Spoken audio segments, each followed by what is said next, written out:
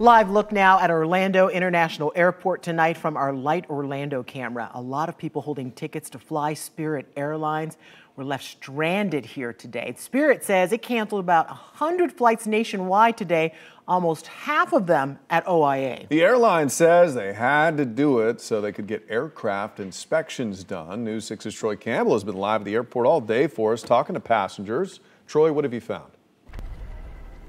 Well, the Spirit Airlines customer service desks have been pretty busy all day here at Orlando International after the airline canceled dozens of flights across the country, with about half of those flights being here in Orlando. And again, the airline saying that the cancellations are necessary in order to keep passengers safe.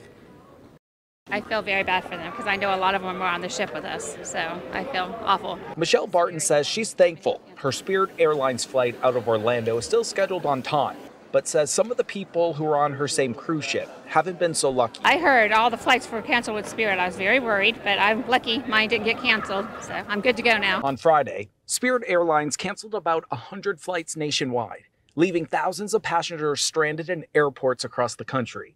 The airline cited safety inspections as the reason for the disruption. Spirit says they've taken 25 planes out of rotation, pending further safety inspections of the aircraft. The Federal Aviation Administration says the inspections involve brackets of the plane's airframes. We're getting ready to fly back home. We took a week's vacation with the family. Visiting from Wisconsin, Timothy Hill says after a week of vacation, he's grateful his flight is on time. I don't think I could take one more thing that was bad. Spirit Airlines says they're not sure how long the inspections will take. It could take several days, so they're urging all passengers to check your flight status before heading to the airport. Live inside MCO tonight, Troy Campbell, Getting Results, News 6.